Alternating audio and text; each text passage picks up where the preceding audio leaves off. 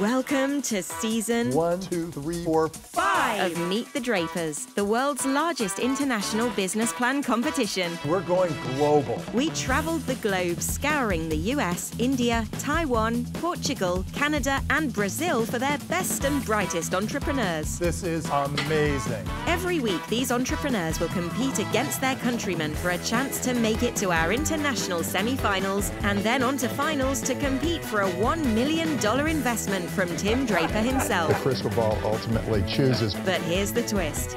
Your favorite business eliminated too early? Vote them back into the finale to get a second chance in front of judges Tim. This could be quite a thing. Polly. It's kind of exciting to people. And Bill Draper. That's a real plus in this case. As well as their VIP guest judges. Let the games begin. We're funding heroes, future shapers. We're funding heroes, underneath the Drapers. We're funding heroes, moving and shaking. That's what we do. That's what we do. Underneath the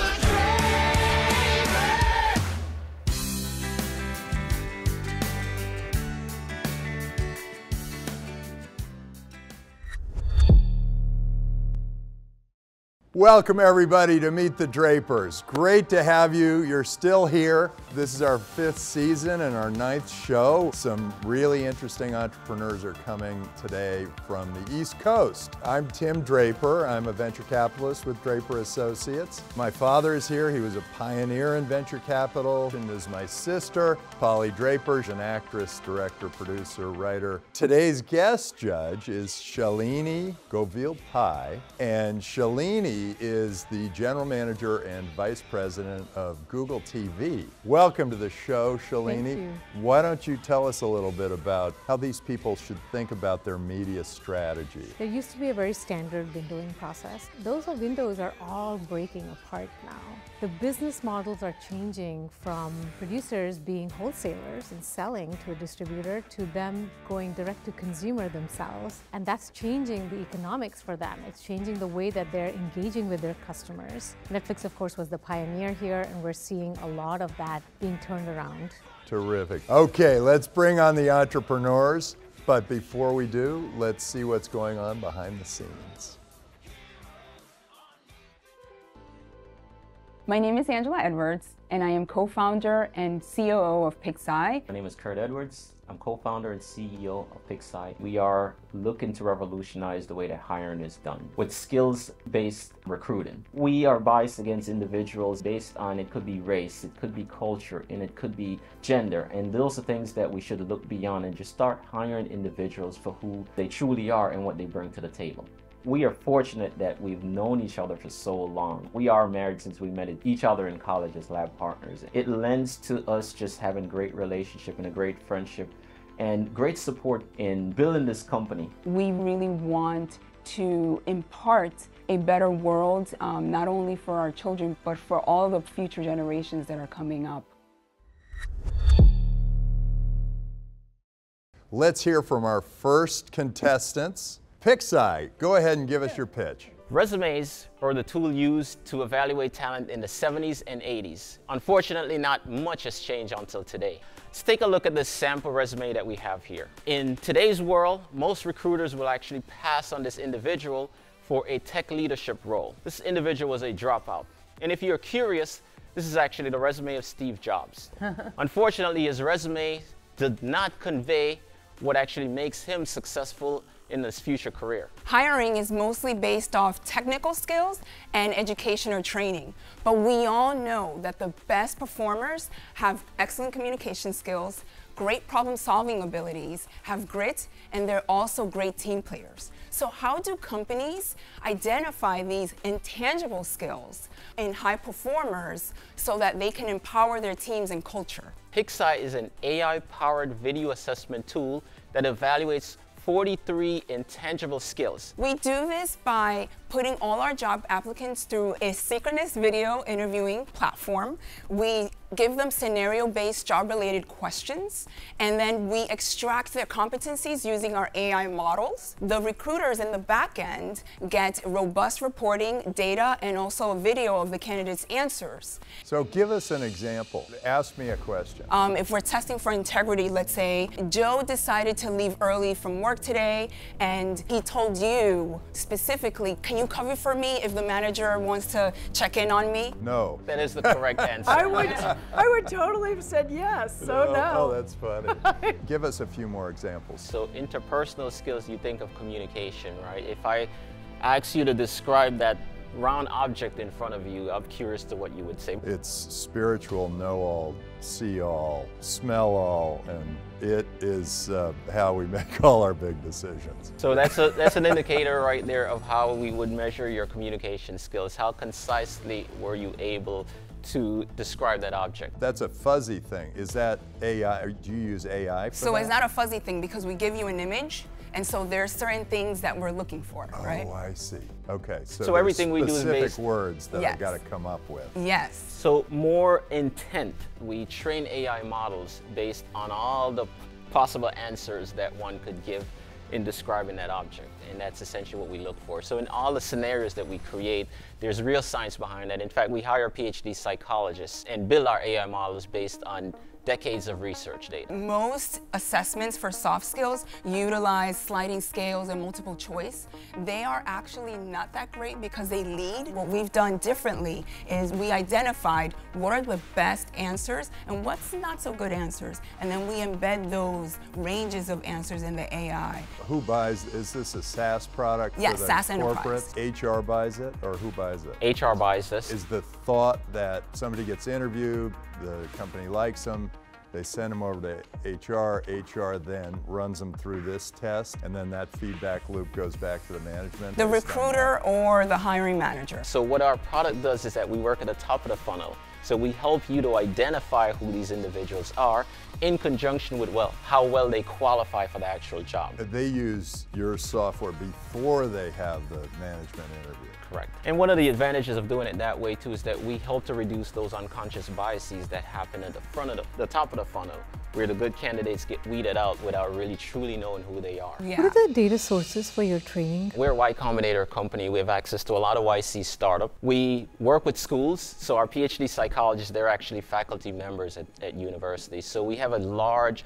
subset at any given point between 30 to 100,000 that we send our data out to. We collect, and we have our psychologists that curate that data and train our AI models. How's it doing? We're doing great. In terms of traction, it's a $21 billion market opportunity for us. We charge $150 per job, and the typical job stays in the market for 4 months. So that's our market per opportunity. job, it's not a SaaS product. Per job, per month. We lock them in for a year for like that job slot, Oh, I see. You grab the job slot. and they can They go can in and out. reuse. Why They wouldn't can you reuse job figure out slots. some way, just charge them a monthly so that they can just budget for it? We're charging them monthly, but we lock them in for 1 year. But So then the year's up, and I'm thinking not per job, but just for the whole company. that's the ideal scenario. Let me What- tell you a wait, little what bit are your about that. revenues? $25,000 monthly recurring revenue. We have 21 paying customers, and we're onboarding 10 Fortune 500 companies through a special partnership within the next month. We also signed a large state government Yes, that that is was using our juicy. product for hiring for police, fire, and they actually operate a very large international U.S. Airport. Is there a valuation that's been pegged? We are $18 million valuation right now. 18 million. 18 million. And that all happened before the stock market slid, right? YC actually advised us to be somewhere between 20 to 25, but given what's going on right now, we are dropping it to 18 so we can get our fundraising, our seed funding out the way real quickly and get back to work. How much are you trying to raise? Anywhere between 2 and 3 at this particular point. Terrific. Well, thank Cool. you so much for Thank being you on Meet the for Drapers. having us. It's great to see you. I love Thank you guys Terrific. so much. Thanks so Thanks, much for Tim. being on Meet the Thank you Drapers. so much. Nice meeting you. So, what did all of you think of Pyxai? It's a really interesting idea to try to get into the psychology of people's minds before you hire them to see if they're a good fit. I think it has some potential. Shalini, what'd you think? There's a lot of focus on using AI for job candidate hunt. So that is happening. It is, so it's a market that's rising. Is that happening at Google? We have been looking at certain programs. It really depends on your training data. Like AI is useless if your training data is not robust. We have to be really, really careful that the data is equitable and that, you know, for example, Steve Jobs, he might have been screened out completely depending on how your training data worked. I just love those two people. They were so smart and so enthusiastic and so passionate, and so I just wanted to be around them. Yeah, they're fantastic, both of them. I didn't get that they were thinking as far ahead as I would hope they would. They've got to have a vision for this. This can go really deep. There is a lot of competition. Yeah. I mean, undoubtedly. And this is definitely top of the funnel, as they said. Still, great team. Let's bring on the next entrepreneur, but before we do, let's see what's going on behind the scenes.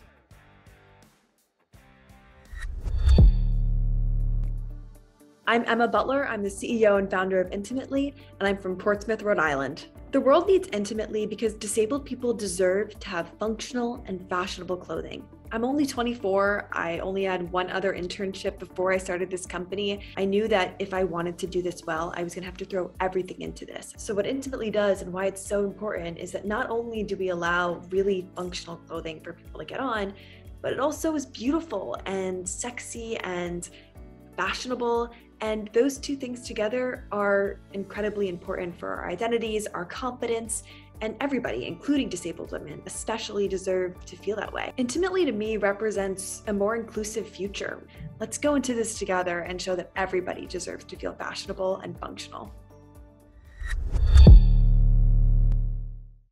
So as a part of making Meet the Drapers even more fun than it is, we have instituted a new game. It's called Draper X, and you can download it on the iPhone or on Google Play.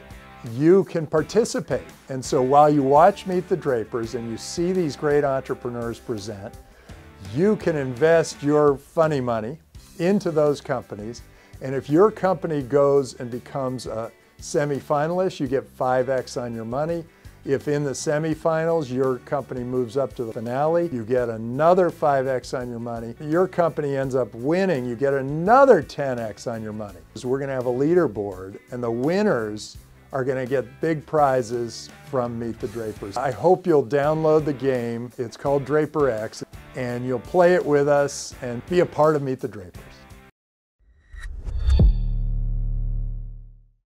All right, let's listen to our next entrepreneur. This is Emma Butler at Intimately. Emma, give us your pitch. About 10 years ago, my mom became chronically ill. It was really difficult for her to get dressed with her limited hand dexterity and putting things on over her head. So we looked for new clothing that met her new needs. And I watched my mom's confidence plummet. My mom's not alone in this. In fact, 600 million women worldwide have some sort of disability that affects the way they dress. Buttons, zippers, hooks, and eyes. My mom still has to fiddle with those things, but we can send a man to the moon. Intimately is creating new fasteners using magnets and other things that make dressing so much easier for everybody. We're also working on new constructs and designs. So apart from the fasteners that we're working on getting patented, think about the ways that we have to get on clothing. If you're in a wheelchair and you can't lift your legs, how do you put pants on one leg at a time? So reconstructing the garments with side openings and other things that is truly innovative. We were approached by so many of the biggest brands in intimates to help them launch into the adaptive space, the same way that they launched into maternity and plus size in the last 10 years. So in the next few months, you'll see collab, co-branded with the biggest names in intimates, with Intimately licensing our technology to these big brands. And we see that as a huge revenue driver in the future. And our brand has disabled folks in it, from our board members to our C-suite, all the way to our interns. We've raised $1.2 million from the British Fashion Council as their very first investment. And we're so excited to truly make the fashion industry inclusive for disabled people, anyone with limited mobility or who's temporarily injured, and just make clothing easier to get on. Are you the creator or designer of these fasteners? And is that what you're patenting? Yes, and we have more. We have about 3 in the pipeline that we're working on getting patented too. How much have you sold so far? So right now we had a really limited run, and we've just started with 200 units in each of our styles, our 6 styles, and we've sold out of all of those. We've just crossed just about the 6-figure mark between wholesales and our new line. And are you selling them direct to consumer, or are you selling through retail? So this first batch was just direct to consumer, and now we're just starting to go into wholesale. What are the numbers? I didn't hear. What are your sales now? Close to around $50,000 in sales from our very first run. Are you only doing intimates? So we're starting with intimates and we're moving into regular clothing in the next 18 months. We wanted to start with intimates because it's the first thing to get on, going into workwear next, because ultimately that's where the biggest pain point is for disabled dressers, and it's one of the hardest things to get on and also the most meaningful. I'm very sensitive to this because I broke 7 of my ribs when I fell off a horse.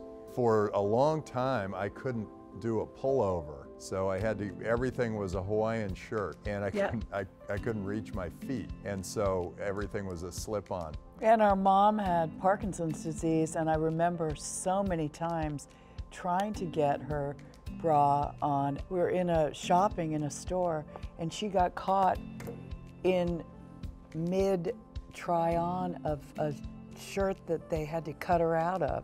We couldn't get it off, and we just bought it. Yeah. You're hitting a real need. I've seen a few companies doing similar things. Is this a trend? What's going on? What's your competition look like? So there are a few other people that are moving into this space. Ultimately, the disabled population is not very happy with this. They're being called out for performative activism.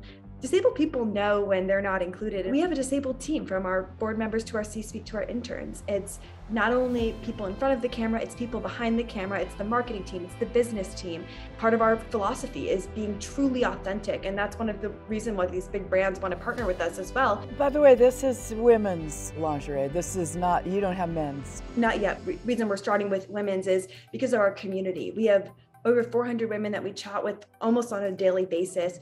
We also have an app that's on the App Store that we're waiting to launch until Q4, so they can shop for Intimately and have these meaningful conversations and meet new friends, but also inform us on product and continue to inform us. Where is your community, Emma? Is it on your app? So the app's ready to go, but we just haven't announced it yet. They're via email, via Slack. We chat with folks in regular coffee chats and have Zoom meetings as well, all online. So a lot of our conversations are these events that we have. Other than the story about your mom, what's your background? I am not maybe like the other entrepreneurs on this show. I started Intimately when I was in my dorm room at Brown. Our catalyst was thanks to you, Tim, when we won first place in the Smith College Draper Award in 2020. And that was the first time that people really believed in Intimately. And then from there, we were able to raise $1 million. I've spent 4 years dedicated to this, doing hundreds and hundreds of interviews with disabled people, truly understanding this, learning it from the bottom up. Terrific. Well, Emma, thanks so much for being on Meet the Drapers. Great to see that Intimately has gone beyond the Smith Draper Business Plan competition, and now you're doing great things. Oh, it's so great to see you again, Tim, and thank you so much for having me. It was such a pleasure to be here today. All right, thank you, everyone. So, what did all of you think of Intimately? That was very exciting. Really interesting what she's doing. Polly, what did you think? Well, we girls looked at the bra, and it's you know, it latches in the front, you know, goes around. I can't do it, but whatever. You know, it's like this. It looks like it's harder to put on than I know. Right now, I was like, I'm not doing a good ad or advertisement for it, but basically, it's too small for me. But see, so she doesn't need to button it; it's all magnetic. Yeah, magnetic. I mean, that's it. I love the design. It's lovely. Yeah. And well, then why do you say that? So I had a frozen shoulder at one time, and I couldn't too. put on my bra. It's so hard. And then something like this would have been a lifesaver for me. Oh, I see. So if it is my size, I That's need got that. magnets, and this is Velcro. This is Velcro. So that's a little. I've seen. Yeah, and I've seen these before. You've seen Velcro. I've seen easy stuff, tear off. easy tear off stuff. Yeah. Oh yeah, it's the other. The last episode. The last episode. Yeah. Anyway, it's a great idea. But so anyway. what did you think of the business? The folks who really understand that this space, what is their needs, what is their pain points, and how do we solve it? If the product is really that great, I think they've got a winner. Like a huge market. That's do you nice. think that she has what it takes to take it the whole way? She seems like she's made it her. Her life. Yeah, she dug in, learned all this stuff because of it. She was motivated by her mom, and then she had friends who were in the community, and sometimes I worry that when things get tough, I don't ever know for sure whether the entrepreneur is going to be there forever. It's going to be a tough business. Although that community, it sounds like that's an easy community to sell to, so that you could, the word just keeps spreading. If they really feel that it's a worthwhile product. That's right. Yeah. Well, let's bring on the next entrepreneur. But before we do, let's see what's going on behind the scenes. Our mission is to build a really socially responsible product. We are addressing a global problem, and we come across with a fantastic product over here for special education kids. Autism is a really big problem in society, and we need to very carefully understand it and make sure that what data need to be captured for effective training, and also the best intervention plan need to be designed. We built this product from the scratch, and we know that there is a end goal for this product. There's a vision in us, and we're working on keeping that vision on forward. Follow me on Twitter. I'm at Tim Draper. If you got a great idea, go ahead and send it to me. And who knows, you might be the next big contestant. We'll be right back after this. So let's bring on our next entrepreneur from Embright Infotech. Go ahead and give us your pitch. I'm addressing here a global problem. 1 in 169 having issues of autism spectrum disorder. So here we're looking forward how to resolve various challenges happening in centers like training centers, autism centers, schools, special education schools as well. We're introducing a product called Auticare. It's an assistive technology inclusive learning platform, and we're using technology like XR and AI. XR stands for extended reality. We use virtual reality and mixed reality tools to give much more positive reinforcement to, therapies for kids who are having actually issues with the attention issues as well. We're working on this for past 4 years with a team size of 14 members, and we already worked with different hospitals, 150 different hospitals as well, and tested out in much more effective national centers as well. Do you provide virtual reality, the virtual reality module, and the brain-computer interface diagnosis? Yes, and the exactly. AI-based behavior data? Do you take those from other companies and then do sort of a holistic approach to somebody who has the problem?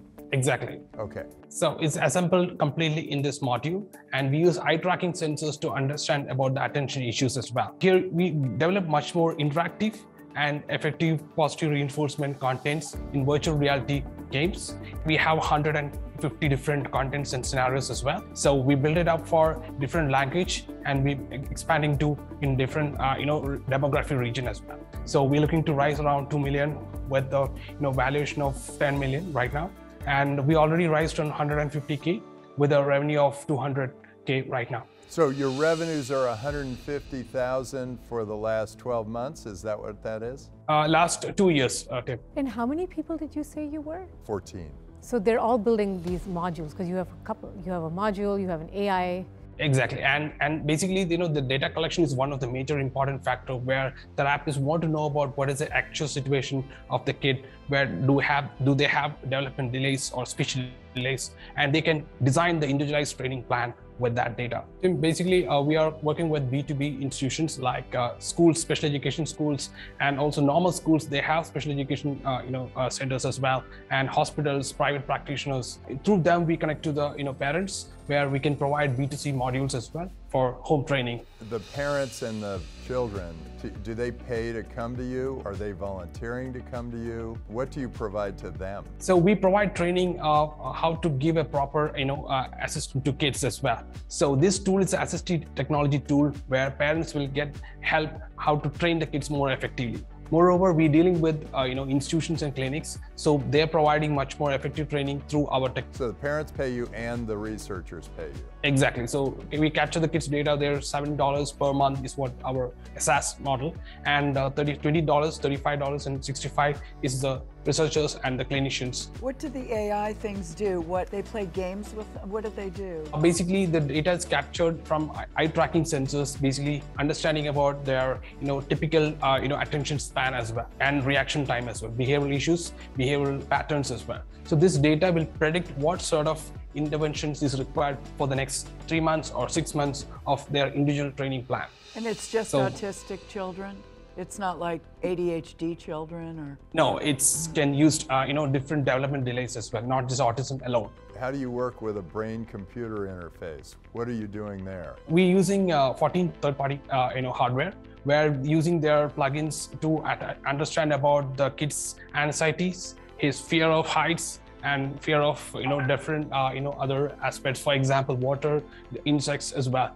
And we'll put or mimic different scenarios in virtual reality and understand about these aspects. And what is your success rate with these children? I mean, have you been able to quantify that? So we connected with 150 centers so far, and almost around 3,600 kids already being used in India, in south part of India itself. Our kids' training pattern or learning curve is being improved. Their attention span is improving. And are the parents saying the same things? Like, are they coming back to you and saying, wow, this changed our lives? We have various testimonials from different institutions, and it's all in Malayalam language and also in South Indian language as well. And we have really good response from these trainers and parents as well. And why are you doing this? Why do you care? What gets you going? So basically, my mom is a therapist. I'm seeing the kids training since my childhood. I'm an engineer, electrical engineer, and I'm a product manager. Who else is on your team? So basically, we are back with AI team and AI experts, clinical psychologists, clinical linguistics. Dr. Sathi Narayan, thank you so much for being on Meet the Drapers. Thank you, Tim. Thank you. Thank you for this opportunity. So what did all of you think of mBright Infotech? Someone is affected by autism. This might be a good process for them, might end up learning something from the data they give off. Dad, what did you think of this one? Well, I was caught between a rock and a hard place. In general, I thought the team looked like they knew what they were doing, and yeah, I mean, he seemed like he knew what he was doing because his mother had been involved with autistic children and had basically it's an aggregate kind of company.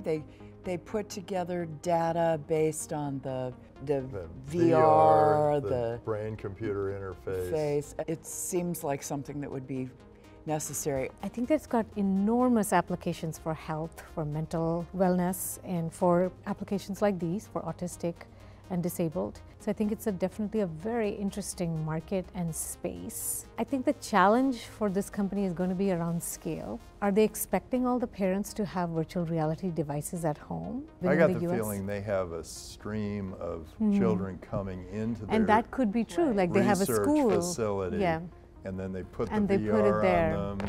You know, this to me sounded like a research project. It didn't seem like this is going to be a trillion-dollar business. It felt like we're doing interesting things, we're testing a lot of things, and we do provide some interesting feedback for parents, but for now, we're just getting data. And that sounds a little bit more like a government grant to me. And also I think they're going to have to do it in conjunction with research institutes. So it's not going to be a consumer or a parent-driven product. Let's bring on the next entrepreneur. But before we do, let's see what's going on behind the screens and the scenes. Back there, let's see what's going on. The world today is filled with distracted writing. In fact, information inhibits your way of transportation. We think it should be the other way around. So we were inspired by Iron Man specifically. Like his Jarvis system was just so cool. We just wanted to make it real. You will never have to look down on your phone for any information ever again, and you will never have to take your hands off the handlebar. How do we differentiate ourselves? The next greatest idea has not been found yet. You really need to find that on your own. Go beyond not just starting a company, but also what can I do even more differently that's so radical that people have not heard it. What people who have come before us have done is shown us what doesn't work, and we learned from their experiences and made a company and a product that is better than what they have done before. And this is why we're poised for success.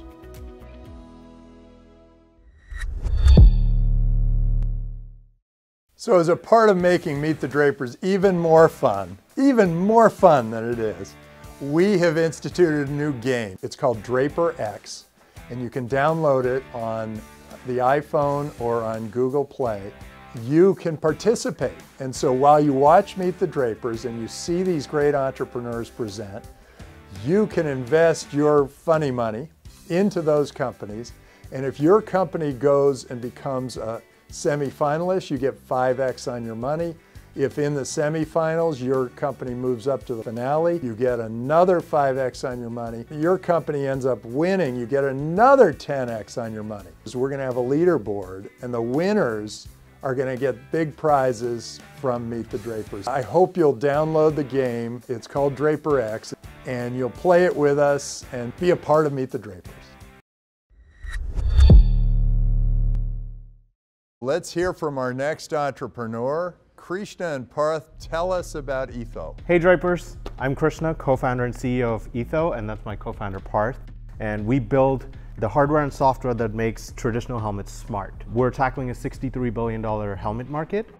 On average, a motorcycle rider rides with 3 different devices, like their GPS on their phone, intercom, and their action camera. Using these devices on a ride is quite cumbersome. To operate them, you have to pull over and come to a complete stop, or you're always looking at different information on your handlebar. And if you try to operate anything on a ride, you're going to get into a very, very serious crash. That's exactly what happened to me in 2016 December. While I was in the hospital, my co-founder Parth was visiting me. We both had very serious motorcycle accidents in the past, so we wanted to do something about it. And all the processing is in the helmet? Yes, so we have a custom-built board which has the processor and everything. Voice is central. It's not operated through the phone. The phone is almost just for data. And it talks to you. So we have most of our hardware on the helmet, which connects to a phone, I got a big head. which then processes. Oh, this fits.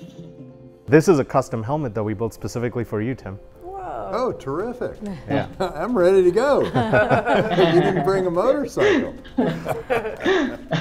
That is not your product, right? The helmet's not your product. The helmet is not, The yes. software and the hardware in here? Correct. Is the GPS, is that just all audio, or is that also on that screen? The GPS is audio and visual. The eventual goal is like, right now we're showing arrows, but the eventual goal is to sort of push this on the road where you would see arrows on the road guiding you which road you should take. But you're getting the data from the phone. Yeah, it says navigate. Yes. Yeah. Here, Dad, you want to try it on? Yeah. It's kind of heavy. It's actually lighter than typical helmets. Typical helmets are way around 50. Yeah. Are these blue things, or those, what do they do? So volume up, volume down, and power. That's it. Oh, the blue buttons are? Yeah. You look good in there. I want a picture of that. I hope someone's Spaceman. taking a picture. Is it tight on your ears? It's Yeah, meant to supposed be to be. snug. It's supposed to be. If Yeah, it's not, because then you it have saves a your neck life. injury. So who is the helmet partner? So we actually don't partner with just one. We partner with every helmet company. Because you have to retrofit their helmets, right? Or To a are certain they degree. redesigning their helmets to incorporate your stuff? So we are choosing the retrofit path specifically because the shell of the helmet, that's subject to stringent regulations across different parts of the world. Millions of dollars goes into it, and usually a shell's life is about 15, 20, 30 years now, so that they're using the exact same shell. So to mess with the formula of a shell is close to $20 million just in getting that through. We designed the software first, and we knew hardware was a big challenge. Companies have tried this before and failed, even though they raised $30 million because of the big challenge of making your own helmet. We are the only ones that successfully were able to make electronics small enough to fit on the outside of a helmet and be able to create whatever use case. How far along are you? So we haven't delivered any just yet. So we have 100 helmets at the moment, and we are working on ramp, figuring out partners, manufacturing, and all of that in China, India, Taiwan, and here. Have you raised money? We've raised $1.5 million from Boost VC, from Forum Ventures, from Hustle Fund, from Right Side Capital Management. Yeah, from Adam. Also the retired CFO of Intel. We need to figure out how supply chain issues and everything will pan out in the right way. What supply are you missing? Obviously the heads-up display is custom to us, so it's single source from one person, so the LED light engine, all of that, that is where we are right now. Are you personally wearing them as you? Yes. What's happening out there? Our technical defensibility is what sets us apart from our other competitors. We're the only ones that were able to land these big helmet company deals. It's not new to get augmented reality technology anywhere and fit it wherever you want. but the integration is so tight that our custom software and hardware go really well together. So it won't just be motorcycles. Exactly. We can do direct integration of our tech into the next generation of motorcycles. Driverless car integration, so motorcycles will still remain relevant in the world of driverless car. Our tech will share data with them so that they understand the position of a motorcyclist. Terrific. Well, thank you for bringing Etho to Meet the Drapers. Terrific. Well, thanks so much for coming and meeting with us here at Meet the Drapers. Good to see you, Parth. See you, Tim. Oh, here's your helmet.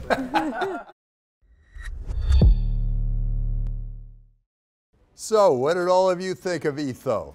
I think it's great. This helmet might make a big impact. I thought they were really smart about the way that they were doing it. They were licensing it out to helmet makers instead of trying to make their own. The fact that they're using the phone and their own circuitry to actually do the smarts was a good idea. They were great. They designed that helmet for you.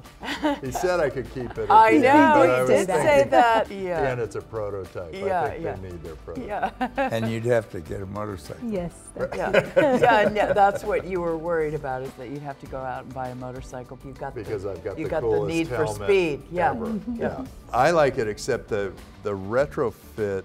I think they should get more intimate with the helmet manufacturers. Well, wouldn't the manufacturer them. then just take their idea and turn it into their own helmet? Well, that's an interesting question. I'm sure patents here are not particularly effective, but they could speed up manufacturers' ability to get this out on the market, but it is interesting to note. Terrific. So now we got to decide which of these 4 entrepreneurs goes on to the next level. Only one? And only one, yes, Only that was my one. question too. Oh. They're all so great. I know. Only We can't also like great. tie and let the crystal ball decide. Well, we will let the crystal ball decide. With that, let's bring on the entrepreneurs and let's see what the crystal ball has to say. Good. So let's go through each of the companies we saw. Pyxai, really exciting what you're doing. I like that it has sort of unlimited potential. I was a little concerned about not thinking sort of far enough out there and not really focusing on that feedback loop. There is so much more, and that test has to evolve over time. And so that feedback loop, I think, is going to be really important. Intimately, really excited about what you're doing. The magnetic buttons really were terrific. I think it was a great breakthrough. Of course, the concerns in any kind of apparel business is that there are so many apparel businesses and you have so much competition. Somehow rising above the crowd is going to be your biggest challenge. But you do have a concerted marketplace. I like that cycle. I think that's going to be important. Bright Infotech. I got the feeling that your business is really more of what I would think was happening in an academic lab. It didn't feel like a business that was going to leverage until you've got data that really solves some problems. And so I think it's still in the science project categorization in my mind. Etho, you guys have made a lot of progress since Boost. The helmet was great. The helmet manufacturer, you kind of want to be really intimately connected with them, but they're not necessarily going to be on your side because they may be wanting to do this smart helmet themselves. But they, for a while, might be a great partner for you. That's the overall sense I got for today. We really had a lot of fun. You guys did a great job. Amazing group. But since we can't decide, we all had different opinions here, we're going to have to go with the crystal ball. The crystal ball is sending all sorts of interesting vibes.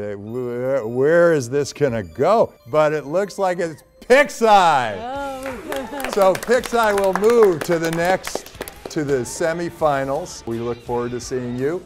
And the rest of you, our viewing audience, chooses 3 of our finalists, and we choose 3 of our finalists, so you all still have a chance to get into the finals.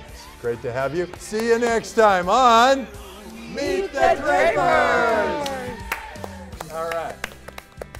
We just won. We're technically superheroes now. We prepared so much for this, and this is a huge step in the right direction, and we're so so thankful for it. Tim did give us some feedback that we're going to bring back to the table and also continue our strategy based on his feedback. We just feel really lucky to be in this environment, but we're also, very excited about the next steps.